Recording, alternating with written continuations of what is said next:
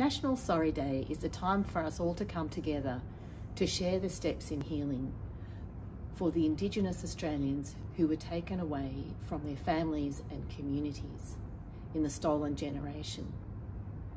The stolen generation saw children and people removed from their families and communities. The Bringing the Home report was tabled in the National Parliament on the 26th of May in 1997. It was the result of a national inquiry. It was a pivotal moment for Australians to recognise that the stolen generation had seen enormous suffering and grief and injustice for Aboriginal and Torres Strait Islander people across our nation.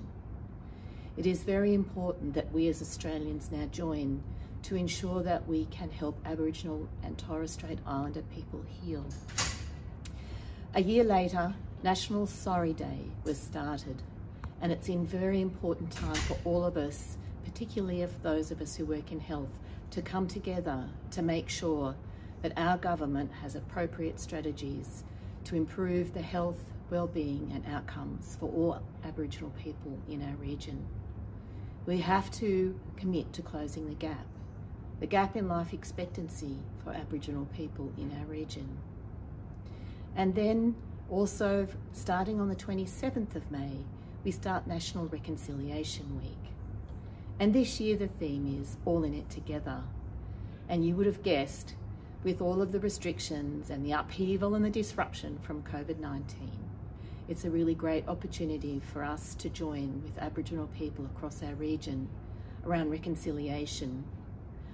So join me. Let's think about how we can recognise the injustice caused to Aboriginal people through National Sorry Day, and then joining with Aboriginal people in National Reconciliation Week in coming together. We're all in this together.